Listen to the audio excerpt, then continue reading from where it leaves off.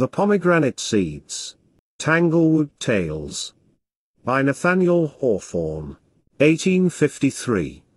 Mother Ceres was exceedingly fond of her daughter Proserpina, and seldom let her go alone into the fields. But, just at the time when my story begins, the good lady was very busy, because she had the care of the wheat, and the Indian corn, and the rye and barley, and, in short, of the crops of every kind, all over the earth, and as the season had thus far been uncommonly backward, it was necessary to make the harvest ripen more speedily than usual. So she put on her turban, made of poppies, a kind of flower which she was always noted for wearing, and got into her car drawn by a pair of winged dragons, and was just ready to set off. "Dear mother," said Proserpina, "I shall be very lonely while you are away. May I not run down to the shore, and ask some of the sea nymphs to come up out of the waves and play with me?" "Yes, child," answered Mother Ceres. "The sea nymphs are good creatures, and will never lead you into any harm, but you must take care not to stray away from them, nor go wandering about the fields by yourself. Young girls, without their mothers to take care of them, are very apt to get into mischief." The child promised to be as prudent as if she were a grown-up woman, and, by the time the winged dragons had whirled the car out of sight, she was already on the shore, calling to the sea nymphs to come and play with her. They knew Proserpina's voice, and were not long in showing their glistening faces and sea-green hair above the water, at the bottom of which was their home. They brought along with them a great many beautiful shells, and sitting down on the moist sand, where the surf wave broke over them, they busied themselves in making a necklace, which they hung round Proserpina's neck. By way of showing her gratitude, the child besought them to go with her a little way into the fields, so that they might gather abundance of flowers, with which she would make each of her kind playmates a wreath. "Oh, no, dear Proserpina," cried the sea nymphs, "we dare not go with you upon the dry land. We are apt to grow faint, unless at every breath we can snuff the salt breeze of the ocean. And don't you see how careful we are to let the surf wave break over us every moment or two, so as to keep ourselves comfortably moist? If it were not for that, we should soon look like bunches of uprooted seaweed dried in the sun." "It is a great pity," said Proserpina. "But do you wait for me here, and I will run and gather my apron full of flowers, and be back again before the surf wave has broken 10 times over you. I long to make you some wreaths that shall be as lovely as this necklace of many-colored shells." "We will wait, then," answered the sea nymphs. "But, while you are gone, we may as well lie down on a bank of soft sponge, under the water. The air today is a little too dry for our comfort, but we will pop up our heads every few minutes to see if you are coming." The young Proserpina ran quickly to a spot, where, only the day before, she had seen a great many flowers. These, however, were now a little past their bloom, and wishing to give her friends the freshest and loveliest blossoms, she strayed farther into the fields, and found some that made her scream with delight.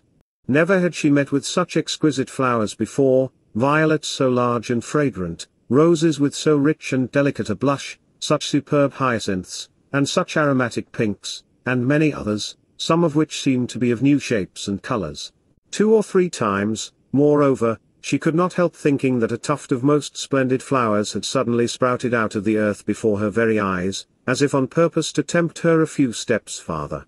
Proserpina's apron was soon filled and brimming over with delightful blossoms. She was on the point of turning back in order to rejoin the sea nymphs, and sit with them on the moist sands, all twining wreaths together. But, a little farther on, what should she behold? It was a large shrub, completely covered with the most magnificent flowers in the world. "The darlings!" cried Proserpina, and then she thought to herself, "I was looking at that spot only a moment ago. How strange it is that I did not see the flowers."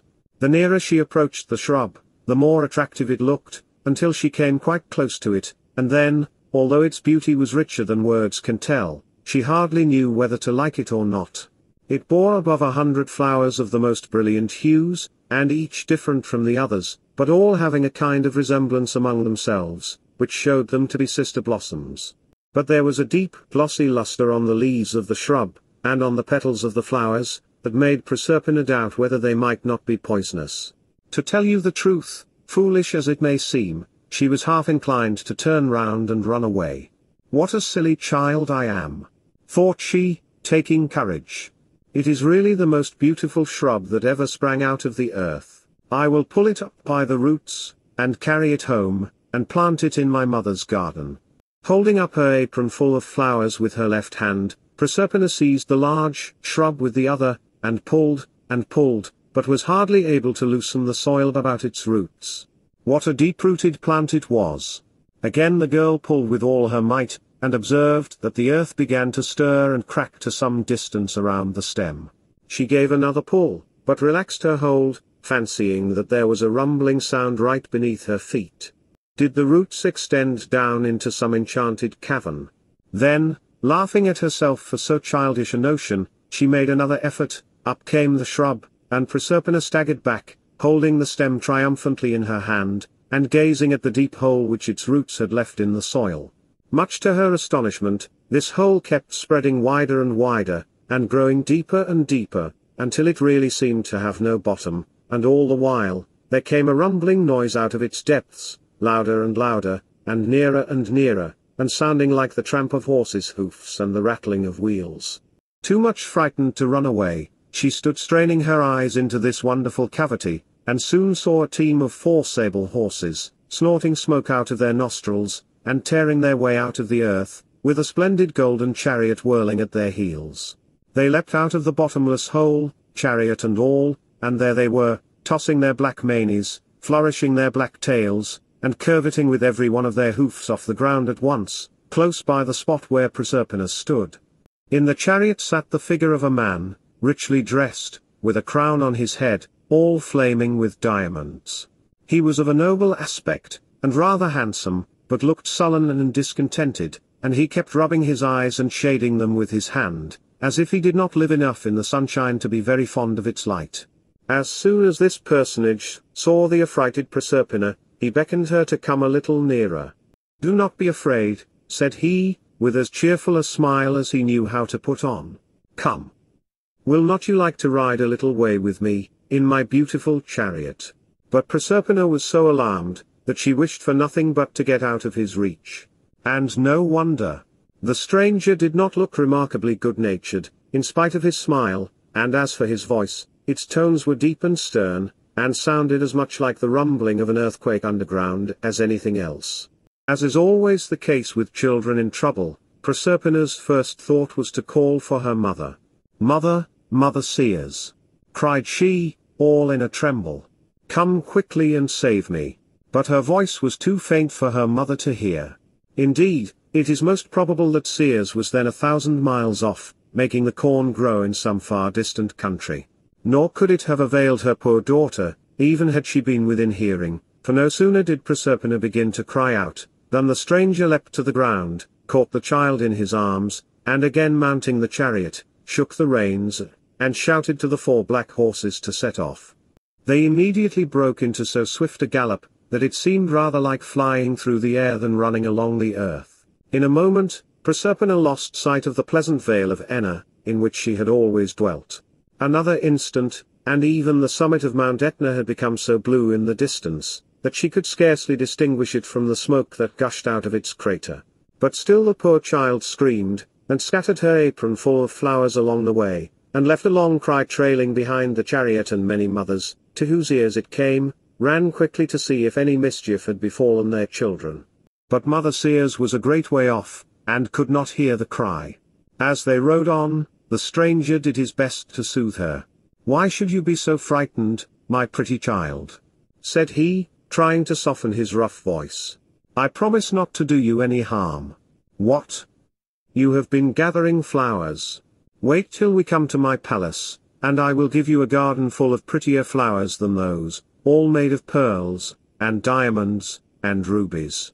Can you guess who I am? They call my name Pluto, and I am the king of diamonds and all other precious stones. Every atom of the gold and silver that lies under the earth belongs to me, to say nothing of the copper and iron, and of the coal mines, which supply me with abundance of fuel. Do you see this splendid crown upon my head? You may have it for a plaything. Oh, we shall be very good friends, and you will find me more agreeable than you expect, when once we get out of this troublesome sunshine. Let me go home." cried Proserpina. "Let me go home." "My home is better than your mother's," answered King Pluto. "It is a palace, all made of gold with crystal windows, and because there is little or no sunshine thereabouts, the apartments are illuminated with diamond lamps. You never saw anything half so magnificent as my throne. If you like, you may sit down on it, and be my little queen, and I will sit on the footstool." "I don't care for golden palaces and thrones," sobbed Proserpina. "Oh, my mother, carry me back to my mother." But King Pluto, as he called himself, only shouted to his steeds to go faster. "Pray do not be foolish, Proserpina," said he, in rather a sullen tone. "I offer you my palace and my crown, and all the riches that are under the earth, and you treat me as if I were doing you an injury. The one thing which my palace needs is a merry little maid, to run upstairs and down, and cheer up the rooms with her smile. And this is what you must do for King Pluto." "Never," answered Proserpina, looking as miserable as she could.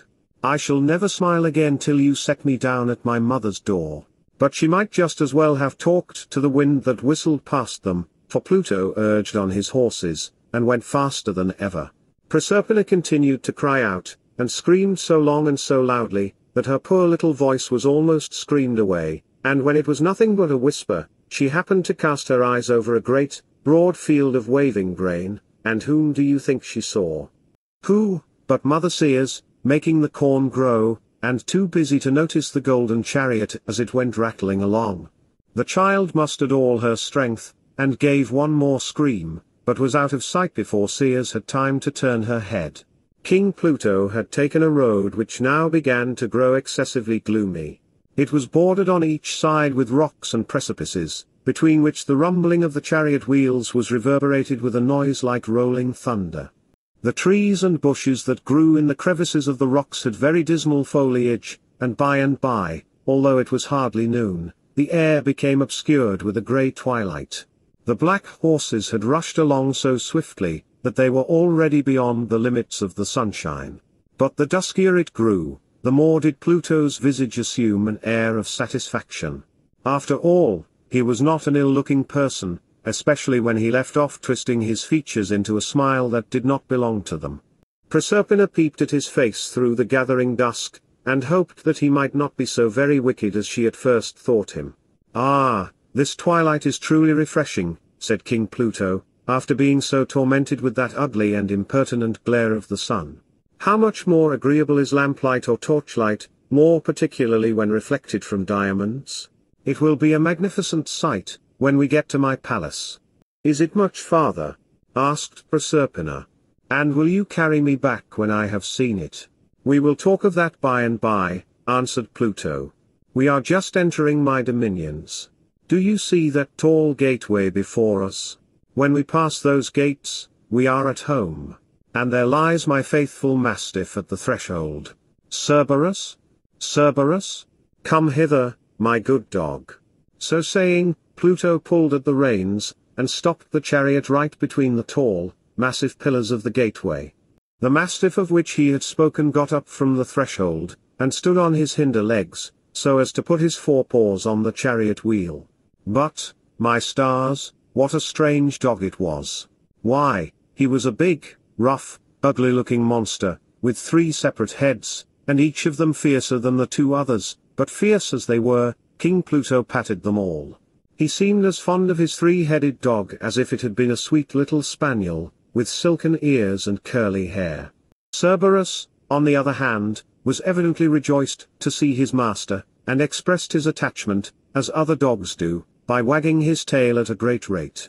Proserpina's eyes being drawn to it by its brisk motion, she saw that this tail was neither more nor less than a live dragon, with fiery eyes, and fangs that had a very poisonous aspect. And while the 3-headed Cerberus was fawning so lovingly on King Pluto, there was the dragon tail wagging against its will, and looking as cross and ill-natured as you can imagine, on its own separate account. "Will the dog bite me?" asked Proserpina, shrinking closer to Pluto. "What an ugly creature he is!" "Oh, never fear," answered her companion. "He never harms people, unless they try to enter my dominions without being sent for, or to get away when I wish to keep them here. Down, Cerberus. Now, my pretty Proserpina, we will drive on. On went the chariot, and King Pluto seemed greatly pleased to find himself once more in his own kingdom. He drew Proserpina's attention to the rich veins of gold that were to be seen among the rocks, and pointed to several places where one stroke of a pickaxe would loosen a bushel of diamonds. All along the road, indeed, there were sparkling gems, which would have been of inestimable value above ground, but which here were reckoned of the meaner sort, and hardly worth a beggar's stooping for. Not far from the gateway, they came to a bridge, which seemed to be built of iron. Pluto stopped the chariot, and bade Proserpina look at the stream which was gliding so lazily beneath it. Never in her life had she beheld so torpid, so black, so muddy-looking a stream. Its waters reflected no images of anything that was on the banks, and it moved as sluggishly as if it had quite forgotten which way it ought to flow, and had rather stagnate than flow either one way or the other. "This is the river Lethe," observed King Pluto. "Is it not a very pleasant stream?" "I think it a very dismal one," said Proserpina. "It suits my taste, however," answered Pluto, who was apt to be sullen when anybody disagreed with him. "At all events, its water has one very excellent quality, for a single draught of it makes people forget every care and sorrow that has hitherto tormented them. Only sip a little of it, my dear Proserpina, and you will instantly cease to grieve for your mother, and will have nothing in your memory that can prevent your being perfectly happy in my palace. I will send for some, in a golden goblet, the moment we arrive." "Oh, no, no, no!" cried Proserpina, weeping afresh. "I had 1,000 times rather be miserable with remembering my mother, than be happy in forgetting her. That dear, dear mother. I never, never will forget her." "We shall see," said King Pluto. "You do not know what fine times we will have in my palace. Here we are just at the portal. These pillars are solid gold, I assure you." He alighted from the chariot, and taking Proserpina in his arms, carried her up a lofty flight of steps into the great hall of the palace. It was splendidly illuminated by means of large precious stones, of various hues, which seemed to burn like so many lamps, and glowed with 100-fold radiance all through the vast apartment. And yet there was a kind of gloom in the midst of this enchanted light, nor was there a single object in the hall that was really agreeable to behold, except the little Proserpina herself, a lovely child, with one earthly flower which she had not let fall from her hand. It is my opinion that even King Pluto had never been happy in his palace, and that this was the true reason why he had stolen away Proserpina, in order that he might have something to love, instead of cheating his heart any longer with this tiresome magnificence. And, though he pretended to dislike the sunshine of the upper world, yet the effect of the child's presence, bedimmed as she was by her tears, was as if a faint and watery sunbeam had somehow or other found its way into the enchanted hall. Pluto now summoned his domestics, and bade them lose no time in preparing a most sumptuous banquet, and above all things, not to fail of setting a golden beaker of the water of Lethe by Proserpina's plate. "I will neither drink that nor anything else," said Proserpina. "Nor will I taste a morsel of food, even if you keep me forever in your palace." "I should be sorry for that," replied King Pluto, patting her cheek, for he really wished to be kind, if he had only known how. "You are a spoiled child, I perceive, my little Proserpina, but when you see the nice things which my cook will make for you, your appetite will quickly come again." Then, sending for the head cook, he gave strict orders that all sorts of delicacies, such as young people are usually fond of, should be set before Proserpina. He had a secret motive in this, for, you are to understand, it is a fixed law, that, when persons are carried off to the land of magic, if they once taste any food there, they can never get back to their friends. Now, if King Pluto had been cunning enough to offer Proserpina some fruit, or bread and milk, which was the simple fare to which the child had always been accustomed, it is very probable that she would sooner have been tempted to eat it. But he left the matter entirely to his cook, who, like all other cooks, considered nothing fit to eat unless it were rich pastry, or highly seasoned meat, or spiced sweet cakes, things which Proserpina's mother had never given her, and the smell of which quite took away her appetite, instead of sharpening it. But my story must now clamber out of King Pluto's dominions, and see what Mother Ceres has been about, since she was bereft of her daughter. We had a glimpse of her, as you remember, half hidden among the waving grain, while the 4 black steeds were swiftly whirling along the chariot, in which her beloved Proserpina was so unwillingly borne away. You recollect, too, the loud scream which Proserpina gave, just when the chariot was out of sight. Of all the child's outcries, this last shriek was the only one that reached the ears of Mother Seers. She had mistaken the rumbling of the chariot wheels for a peal of thunder, and imagined that a shower was coming up, and that it would assist her in making the corn grow. But, at the sound of Proserpina's shriek, she started, and looked about in every direction, not knowing whence it came, but feeling almost certain that it was her daughter's voice. It seemed so unaccountable, however, that the girl should have strayed over so many lands and seas, which she herself could not have traversed without the aid of her winged dragons, that the good seers tried to believe that it must be the child of some other parent, and not her own darling Proserpina, who had uttered this lamentable cry. Nevertheless, it troubled her with a vast many tender fears, such as are ready to bestir themselves in every mother's heart, when she finds it necessary to go away from her dear children without leaving them under the care of some maiden aunt, or other such faithful guardian. So she quickly left the field in which she had been so busy, and, as her work was not half done, the grain looked, next day, as if it needed both sun and rain, and as if it were blighted in the ear, and had something the matter with its roots.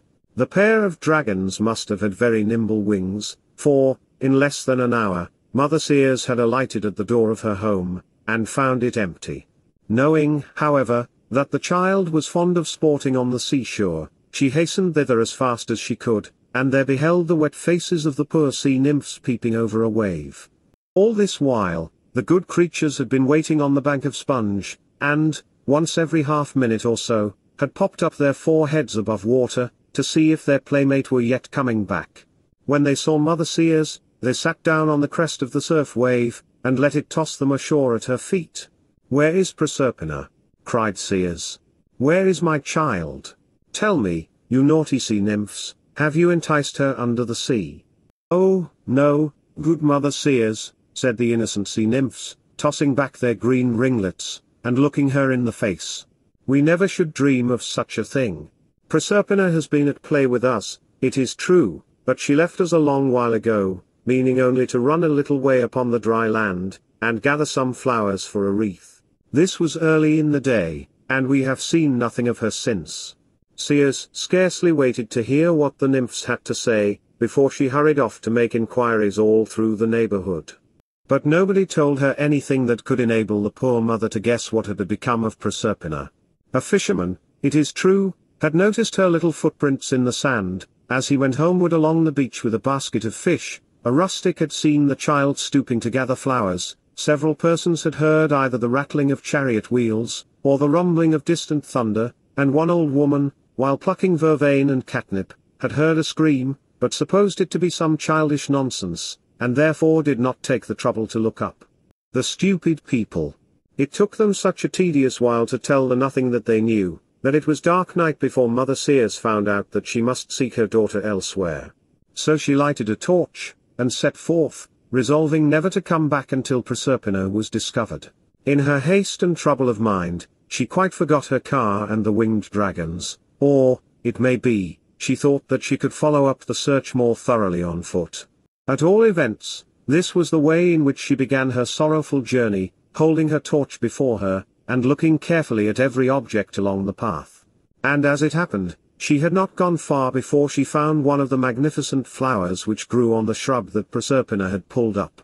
"Ha!" thought Mother Seers, examining it by torchlight. "Here is mischief in this flower. The earth did not produce it by any help of mine, nor of its own accord. It is the work of enchantment, and is therefore poisonous, and perhaps it has poisoned my poor child." But she put the poisonous flower in her bosom, not knowing whether she might ever find any other memorial of Proserpina. All night long, at the door of every cottage and farmhouse, Seers knocked, and called up the weary laborers to inquire if they had seen her child, and they stood, gaping and half asleep, at the threshold, and answered her pityingly, and besought her to come in and rest. At the portal of every palace, too, she made so loud a summons that the menials hurried to throw open the gate, thinking that it must be some great king or queen, who would demand a banquet for supper and a stately chamber to repose in. And when they saw only a sad and anxious woman, with a torch in her hand and a wreath of withered poppies on her head, they spoke rudely, and sometimes threatened to set the dogs upon her. But nobody had seen Proserpina, nor could give Mother Ceres the least hint which way to seek her. Thus passed the night, and still she continued her search without sitting down to rest or stopping to take food, or even remembering to put out the torch, although first the rosy dawn, and then the glad light of the morning sun, made its red flame look thin and pale. But I wonder what sort of stuff this torch was made of, for it burnt dimly through the day, and, at night, was as bright as ever, and never was extinguished by the rain or wind, in all the weary days and nights while Ceres was seeking for Proserpina. It was not merely of human beings that she asked tidings of her daughter.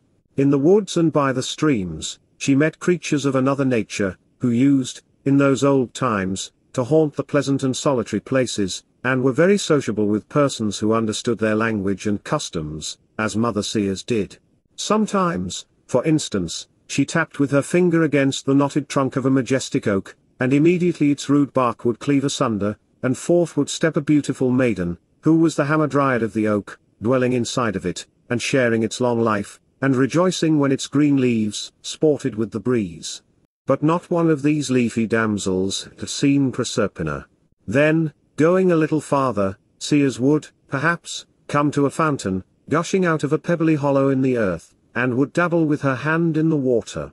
Behold, up through its sandy and pebbly bed, along with the fountain's gush, a young woman with dripping hair would arise, and stand gazing at Mother Ceres, half out of the water, and undulating up and down with its ever-restless motion. But when the mother asked whether her poor lost child had stopped to drink out of the fountain, the Naiad, with weeping eyes, for these water nymphs had tears to spare for everybody's grief, would answer no. In a murmuring voice, which was just like the murmur of the stream. Often, likewise, she encountered fauns, who looked like sunburnt country people, except that they had hairy ears, and little horns upon their foreheads, and the hinder legs of goats, on which they gambolled merrily about the woods and fields. They were a frolicsome kind of creature, but grew as sad as their cheerful dispositions would allow, when Ceres inquired for her daughter, and they had no good news to tell. But sometimes she came suddenly upon a rude gang of satyrs, who had faces like monkeys, and horses' tails behind them, and who were generally dancing in a very boisterous manner, with shouts of noisy laughter. When she stopped to question them, they would only laugh the louder, and make new merriment out of the lone woman's distress. How unkind of those ugly satyrs! And once, while crossing a solitary sheep pasture, she saw a personage named Pan, seated at the foot of a tall rock, and making music on a shepherd's flute. He, too, had horns, and hairy ears, and goat's feet, but, being acquainted with Mother Ceres, he answered her question as civilly as he knew how, and invited her to taste some milk and honey out of a wooden bowl. But neither could Pan tell her what had become of Proserpina, any better than the rest of these wild people. And thus Mother Ceres went wandering about for 9 long days and nights, finding no trace of Proserpina, unless it were now and then a withered flower, and these she picked up and put in her bosom, because she fancied that they might have fallen from her poor child's hand. All day she travelled onward through the hot sun, and at night, again, the flame of the torch would redden and gleam along the pathway, and she continued her search by its light, without ever sitting down to rest. On the 10th day, she chanced to espy the mouth of a cavern, within which, though it was bright noon everywhere else, there would have been only a dusky twilight, but it so happened that a torch was burning there. It flickered, and struggled with the duskiness, but could not half light up the gloomy cavern with all its melancholy glimmer. Ceres was resolved to leave no spot without a search, so she peeped into the entrance of the cave, and lighted it up a little more, by holding her own torch before her. In so doing, she caught a glimpse of what seemed to be a woman, sitting on the brown leaves of the last autumn, a great heap of which had been swept into the cave by the wind. This woman, if woman it were, was by no means so beautiful as many of her sex, for her head, they tell me, was shaped very much like a dog's, and, by way of ornament, she wore a wreath of snakes around it. But Mother Ceres, the moment she saw her, knew that this was an odd kind of person, who put all her enjoyment in being miserable, and never would have a word to say to other people, unless they were as melancholy and wretched as she herself delighted to be. "I am wretched enough now," thought poor Seers, to talk with this melancholy Hecate, were she 10 times sadder than ever she was yet. So she stepped into the cave, and sat down on the withered leaves by the dog-headed woman's side. In all the world, since her daughter's loss, she had found no other companion. "O Hecate," said she, "if ever you lose a daughter, you will know what sorrow is. Tell me, for pity's sake, have you seen my poor child Proserpina pass by the mouth of your cavern?" "No," answered Hecate, in a cracked voice, and sighing betwixt every word or two, "no, Mother Seers, I have seen nothing of your daughter. But my ears, you must know, are made in such a way, that all cries of distress and affright, all over the world, are pretty sure to find their way to them, and 9 days ago, as I sat in my cave, making myself very miserable, I heard the voice of a young girl, shrieking as if in great distress. Something terrible has happened to the child, you may rest assured. As well as I could judge, a dragon, or some other cruel monster, was carrying her away." "You kill me by saying so," cried Seers, almost ready to faint. "Where was the sound, and which way did it seem to go?" "It passed very swiftly along," said Hecate, "and, at the same time, there was a heavy rumbling of wheels towards the eastward. I can tell you nothing more, except, that, in my honest opinion, you will never see your daughter again. The best advice I can give you is, to take up your abode in this cavern, where we will be the 2 most wretched women in the world." "Not yet, dark Hecate," replied Seers. "But do you first come with your torch, and help me to seek for my lost child. And when there shall be no more hope of finding her, if that black day is ordained to come, then, if you will give me room to fling myself down, either on those withered leaves or on the naked rock, I will show you what it is to be miserable. But, until I know that she has perished from the face of the earth, I will not allow myself space even to grieve." The dismal Hecate did not much like the idea of going abroad into the sunny world. But then she reflected that the sorrow of the disconsolate Seers would be like a gloomy twilight round about them both, let the sun shine ever so brightly, and that therefore she might enjoy her bad spirits quite as well as if she were to stay in the cave. So she finally consented to go, and they set out together, both carrying torches, although it was broad daylight and clear sunshine. The torchlight seemed to make a gloom, so that the people whom they met along the road, could not very distinctly see their figures and, indeed, if they once caught a glimpse of Hecate, with the wreath of snakes round her forehead, they generally thought it prudent to run away, without waiting for a second glance. As the pair travelled along in this woebegone manner, a thought struck Seers. "There is one person," she exclaimed, "who must have seen my poor child, and can doubtless tell what has become of her. Why did not I think of him before? It is Phoebus." "What?" said Hecate, "the young man that always sits in the sunshine. Oh, pray do not think of going near him. He is a gay, light, frivolous young fellow, and will only smile in your face. And besides, there is such a glare of the sun about him, that he will quite blind my poor eyes, which I have almost wept away already." "You have promised to be my companion," answered Seers. "Come, let us make haste, or the sunshine will be gone, and Phoebus along with it." Accordingly, they went along in quest of Phoebus, both of them sighing grievously, and Hecate, to say the truth, making a great deal worse lamentation than Seers, for all the pleasure she had, you know, lay in being miserable, and therefore she made the most of it. By and by, after a pretty long journey, they arrived at the sunniest spot in the whole world. There they beheld a beautiful young man, with long, curling ringlets, which seemed to be made of golden sunbeams. His garments were like light summer clouds, and the expression of his face was so exceedingly vivid, that Hecate held her hands before her eyes, muttering that he ought to wear a black veil. Phoebus, for this was the very person whom they were seeking, had a lyre in his hands, and was making its chords tremble with sweet music, at the same time singing a most exquisite song, which he had recently composed. For, besides a great many other accomplishments, this young man was renowned for his admirable poetry. As Seers and her dismal companion approached him, Phoebus smiled on them so cheerfully that Hecate's wreath of snakes gave a spiteful hiss, and Hecate heartily wished herself back in her cave. But as for Seers, she was too earnest in her grief either to know or care whether Phoebus smiled or frowned. "Peach bus!" exclaimed she, I am in great trouble, and have come to you for assistance. Can you tell me what has become of my dear child Proserpina?" "Proserpina? Proserpina, did you call her name?" answered Phoebus, endeavoring to recollect, for there was such a continual flow of pleasant ideas in his mind, that he was apt to forget what had happened no longer ago than yesterday. "Ah, yes, I remember her now. A very lovely child, indeed. I am happy to tell you, my dear madam, that I did see the little Proserpina not many days ago. You may make yourself perfectly easy about her. She is safe, and in excellent hands." "Oh, where is my dear child?" cried Ceres, clasping her hands and flinging herself at his feet. "Why," said Phoebus, and as he spoke, he kept touching his lyre so as to make a thread of music run in and out among his words, "as the little damsel was gathering flowers, and she has really a very exquisite taste for flowers, she was suddenly snatched up by King Pluto, and carried off to his dominions.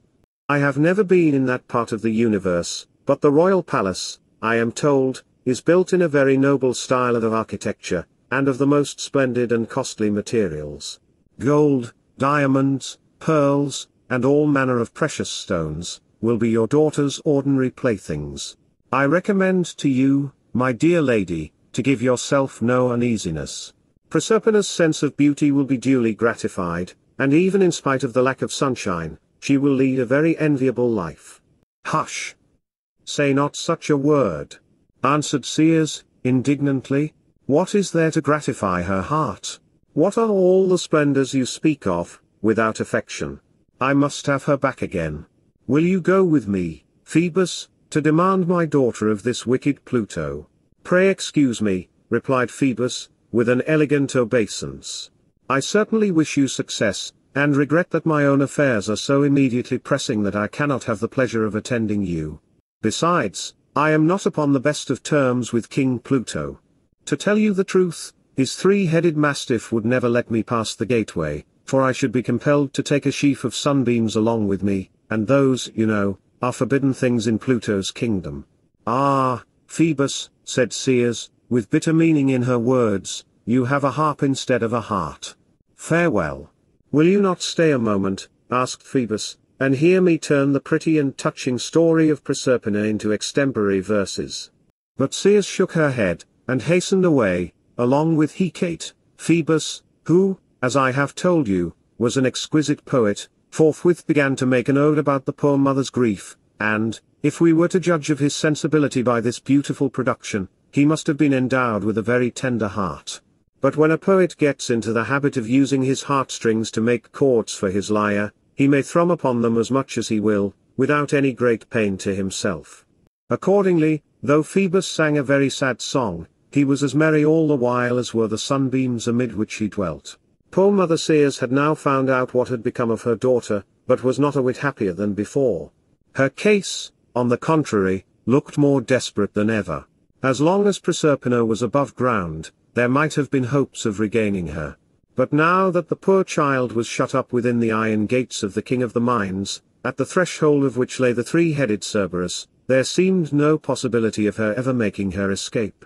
The dismal Hecate, who loved to take the darkest view of things, told Ceres that she had better come with her to the cavern, and spend the rest of her life in being miserable. Ceres answered, that Hecate was welcome to go back thither herself, but that, for her part, she would wander about the earth in quest of the entrance to King Pluto's dominions. And Hecate took her at her word, and hurried back to her beloved cave, frightening a great many little children with a glimpse of her dog's face, as she went. Poor Mother Ceres! It is melancholy to think of her, pursuing her toilsome way, all alone, and holding up that never-dying torch, the flame of which seemed an emblem of the grief and hope that burned together in her heart. So much did she suffer, that though her aspect had been quite youthful when her troubles began, she grew to look like an elderly person in a very brief time. She cared not how she was dressed, nor had she ever thought of flinging away the wreath of withered poppies, which she put on the very morning of Proserpina's disappearance. She roamed about in so wild a way, and with her hair so dishevelled, that people took her for some distracted creature, and never dreamed that this was Mother Ceres, who had the oversight of every seed which the husbandman planted. Nowadays, however, she gave herself no trouble about seed time nor harvest, but left the farmers to take care of their own affairs, and the crops to fade or flourish, as the case might be. There was nothing, now, in which Sears seemed to feel an interest, unless when she saw children at play, or gathering flowers along the wayside. Then, indeed, she would stand and gaze at them with tears in her eyes. The children, too, appeared to have a sympathy with her grief, and would cluster themselves in a little group about her knees, and look up wistfully in her face, and Sears, after giving them a kiss all round, would lead them to their homes, and advise their mothers never to let them stray out of sight. "For if they do," said she, "it may happen to you, as it has to me, that the iron-hearted King Pluto will take a liking to your darlings, and snatch them up in his chariot, and carry them away." One day, during her pilgrimage in quest of the entrance to Pluto's kingdom, she came to the palace of King Celeus, who reigned at Eleusis. Ascending a lofty flight of steps, she entered the portal, and found the royal household in very great alarm about the queen's baby. The infant, it seems, was sickly, being troubled with its teeth, I suppose, and would take no food, and was all the time moaning with pain. The queen, her name was Metaneira, was desirous of finding a nurse, and when she beheld a woman of matronly aspect coming up the palace steps, she thought, in her own mind, that here was the very person whom she needed. So Queen Metaneira ran to the door, with the poor wailing baby in her arms, and besought Sears to take charge of it, or, at least, to tell her what would do it good. "Will you trust the child entirely to me?" asked Sears. "Yes, and gladly, too," answered the queen, "if you will devote all your time to him. For I can see that you have been a mother." "You are right," said Sears. "I once had a child of my own. Well, I will be the nurse of this poor, sickly boy, but beware, I warn you, that you do not interfere with any kind of treatment which I may judge proper for him. If you do so, the poor infant must suffer for his mother's folly." Then she kissed the child, and it seemed to do him good, for he smiled and nestled closely into her bosom. So Mother Sears set her torch in a corner, where it kept burning all the while, and took up her abode in the palace of King Celeus, as nurse to the little Prince Demophon. She treated him as if he were her own child, and allowed neither the king nor the queen to say whether he should be bathed in warm or cold water, or what he should eat, or how often he should take the air, or when he should be put to bed. You would hardly believe me, if I were to tell how quickly the baby prince got rid of his ailments, and grew fat, and rosy, and strong, and how he had 2 rows of ivory teeth in less time than any other little fellow, before or since. Instead of the palest, and wretchedest, and puniest imp in the world, as his own mother confessed him to be, when Sears first took him in charge, he was now a strapping baby, crowing, laughing, kicking up his heels, and rolling from one end of the room to the other. All the good women of the neighborhood crowded to the palace, and held up their hands, in unutterable amazement, at the beauty and wholesomeness of this darling little prince. Their wonder was the greater, because he was never seen to taste any food, not even so much as a cup of milk. "Pray, nurse," the queen kept saying, "how is it that you make the child thrive so?" "I was a mother once," Sears always replied, "and having nursed my own child, I know what other children need." But Queen Metaneira, as was very natural, had a great curiosity to know precisely what the nurse did to her child. One night, therefore, she hid herself in the chamber where Sears and the little prince were accustomed to sleep. There was a fire in the chimney, and it had now crumbled into great coals and embers, which lay glowing on the hearth, with a blaze flickering up now and then, and flinging a warm and ruddy light upon the walls. Sears sat before the hearth with the child in her lap, and the firelight making her shadow dance upon the ceiling overhead. She undressed the little prince, and bathed him all over with some fragrant liquid out of a vase.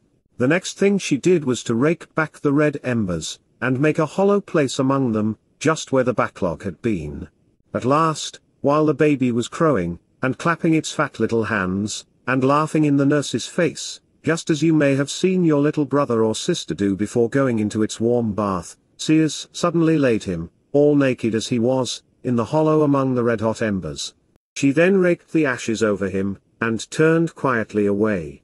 You may imagine, if you can, how Queen Metaneira shrieked, thinking nothing less than that her dear child would be burned to a cinder. She burst forth from her hiding place, and running to the hearth, raked open the fire, and snatched up poor little Prince Demophoen out of his bed of live coals, one of which he was griping in each of his fists. He immediately set up a grievous cry, as babies are apt to do, when rudely startled out of a sound sleep.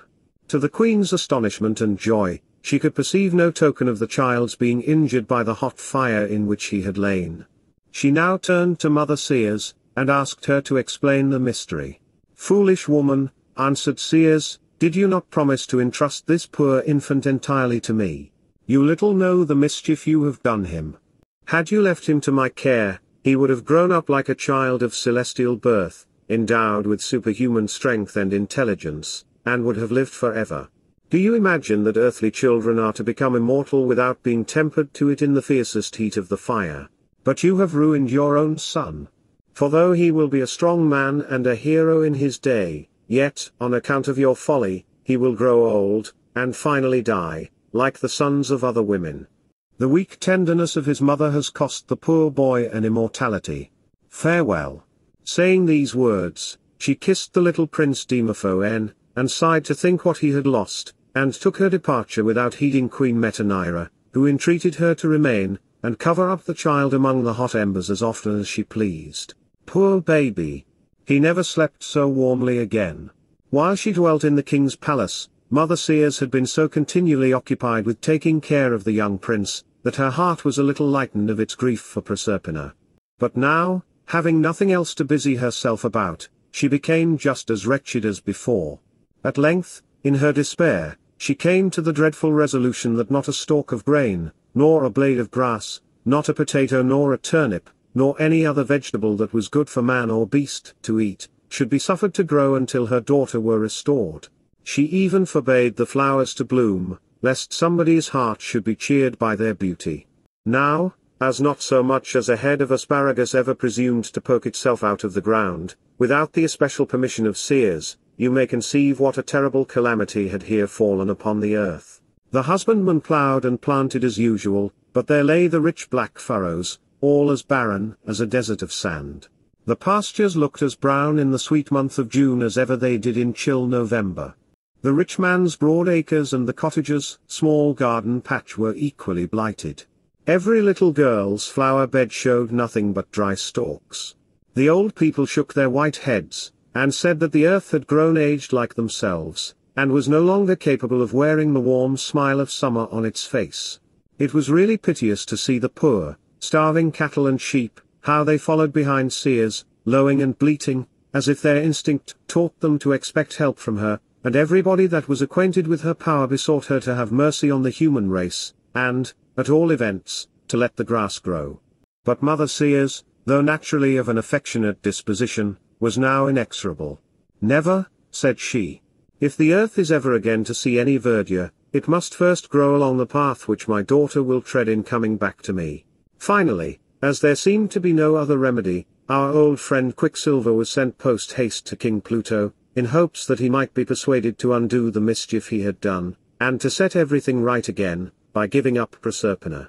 Quicksilver accordingly made the best of his way to the great gate, took a flying leap right over the three-headed mastiff, and stood at the door of the palace in an inconceivably short time. The servants knew him both by his face and garb, for his short cloak, and his winged cap and shoes, and his snaky staff had often been seen thereabouts in times gone by. He requested to be shown immediately into the king's presence, and Pluto, who heard his voice from the top of the stairs, and who loved to recreate himself with Quicksilver's merry talk, called out to him to come up. And while they settle their business together, we must inquire what Proserpina has been doing ever since we saw her last. The child had declared, as you may remember, that she would not taste a mouthful of food as long as she should be compelled to remain in King Pluto's palace. How she contrived to maintain her resolution, and at the same time to keep herself tolerably plump and rosy, is more than I can explain, but some young ladies, I am given to understand, possess the faculty of living on air, and Proserpina seems to have possessed it too. At any rate, it was now 6 months since she left the outside of the earth, and not a morsel, so far as the attendants were able to testify, had yet passed between her teeth. This was the more creditable to Proserpina, inasmuch as King Pluto had caused her to be tempted, day after day, with all manner of sweetmeats, and richly preserved fruits, and delicacies of every sort, such as young people are generally most fond of. But her good mother had often told her of the hurtfulness of these things, and for that reason alone, if there had been no other, she would have resolutely refused to taste them. All this time, being of a cheerful and active disposition, the little damsel was not quite so unhappy as you may have supposed. The immense palace had 1,000 rooms, and was full of beautiful and wonderful objects. There was a never-ceasing gloom, it is true, which half hid itself among the innumerable pillars, gliding before the child as she wandered among them, and treading stealthily behind her in the echo of her footsteps. Neither was all the dazzle of the precious stones, which flame with their own light, worth one gleam of natural sunshine, nor could the most brilliant of the many-coloured gems, which Proserpina had for playthings, vie with the simple beauty of the flowers she used to gather. But still, wherever the girl went, among those gilded halls and chambers, it seemed as if she carried nature and sunshine along with her, and as if she scattered dewy blossoms on her right hand and on her left. After Proserpina came, the palace was no longer the same abode of stately artifice and dismal magnificence that it had before been. The inhabitants all felt this, and King Pluto more than any of them. "My own little Proserpina," he used to say, "I wish you could like me a little better. We gloomy and cloudy-natured persons have often as warm hearts, at bottom, as those of a more cheerful character. If you would only stay with me of your own accord, it would make me happier than the possession of 100 such palaces as this." "Ah," said Proserpina, "you should have tried to make me like you before carrying me off. And the best thing you can now do is, to let me go again. Then I might remember you sometimes, and think that you were as kind as you knew how to be. Perhaps, too, one day or other, I might come back, and pay you a visit." "No, no," answered Pluto, with his gloomy smile, "I will not trust you for that. You are too fond of living in the broad daylight, and gathering flowers. What an idle and childish taste that this! Are not these gems, which I have ordered to be dug for you, and which are richer than any in my crown, are they not prettier than a violet?" "Not half so pretty," said Proserpina, snatching the gems from Pluto's hand, and flinging them to the other end of the hall. "Oh my sweet violets, shall I never see you again?" And then she burst into tears. But young people's tears have very little saltness or acidity in them, and do not inflame the eyes so much as those of grown persons, so that it is not to be wondered at, if a few moments afterwards, Proserpina was sporting through the hall almost as merrily as she and the 4 sea nymphs had sported along the edge of the surf wave. King Pluto gazed after her, and wished that he, too, was a child. And little Proserpina, when she turned about and beheld this great king standing in his splendid hall, and looking so grand, and so melancholy, and so lonesome, was smitten with a kind of pity. She ran back to him, and, for the first time in all her life, put her small, soft hand in his. "I love you a little," whispered she, looking up in his face. "Do you, indeed, my dear child?" cried Pluto, bending his dark face down to kiss her, but Proserpina shrank away from the kiss, for, though his features were noble, they were very dusky and grim. "Well, I have not deserved it of you, after keeping you a prisoner for so many months, and starving you, besides. Are you not terribly hungry? Is there nothing which I can get you to eat?" In asking this question, the king of the mines had a very cunning purpose, for, you will recollect, if Proserpina tasted a morsel of food in his dominions, she would never afterwards be at liberty to quit them. "No, indeed," said Proserpina. "Your head cook is always baking, and stewing, and roasting, and rolling out paste, and contriving one dish or another, which he imagines may be to my liking. But he might just as well save himself the trouble, poor, fat little man that he is. I have no appetite for anything in the world, unless it were a slice of bread, of my mother's own baking, or a little fruit out of her garden." When Pluto heard this, he began to see that he had mistaken the best method of tempting Proserpina to eat. The cooks made dishes and artificial dainties were not half so delicious, in the good child's opinion, as the simple fare to which Mother Ceres had accustomed her. Wondering that he had never thought of it before, the king now sent one of his trusty attendants, with a large basket to get some of the finest and juiciest pears, peaches, and plums which could anywhere be found in the upper world. Unfortunately, however, this was during the time when seers had forbidden any fruits or vegetables to grow, and, after seeking all over the earth, King Pluto's servant found only a single pomegranate, and that so dried up as to be not worth eating. Nevertheless, since there was no better to be had, he brought this dry, old, withered pomegranate home to the palace, put it on a magnificent golden salver, and carried it up to Proserpina. Now, it happened, curiously enough, that just as the servant was bringing the pomegranate into the back door of the palace, our friend Quicksilver had gone up the front steps, on his errand to get Proserpina away from King Pluto. As soon as Proserpina saw the pomegranate on the golden salver, she told the servant he had better take it away again. "I shall not touch it, I assure you," said she. "If I were ever so hungry, I should never think of eating such a miserable, dry pomegranate as that." "It is the only one in the world," said the servant. He set down the golden salver, with the wizened pomegranate upon it, and left the room. When he was gone, Proserpina could not help coming close to the table, and looking at this poor specimen of dried fruit with a great deal of eagerness, for, to say the truth, on seeing something that suited her taste, she felt all the 6 months' appetite taking possession of her at once. To be sure, it was a very wretched-looking pomegranate, and seemed to have no more juice in it than an oyster shell. But there was no choice of such things in King Pluto's palace. This was the first fruit she had seen there, and the last she was ever likely to see, and unless she ate it up immediately, it would grow drier than it already was, and be wholly unfit to eat. "At least, I may smell it," thought Proserpina. So she took up the pomegranate, and applied it to her nose, and somehow or other, being in such close neighborhood to her mouth, the fruit found its way into that little red cave. Dear me! What an everlasting pity! Before Proserpina knew what she was about, her teeth had actually bitten it, of their own accord. Just as this fatal deed was done, the door of the apartment opened, and in came King Pluto, followed by Quicksilver, who had been urging him to let his little prisoner go. At the first noise of their entrance, Proserpina withdrew the pomegranate from her mouth. But Quicksilver, whose eyes were very keen, and his wits the sharpest that ever anybody had, perceived that the child was a little confused, and seeing the empty salver, he suspected that she had been taking a sly nibble of something or other. As for honest Pluto, he never guessed at the secret.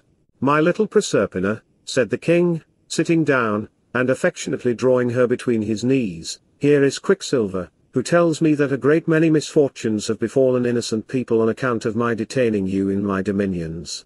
To confess the truth, I myself had already reflected that it was an unjustifiable act to take you away from your good mother.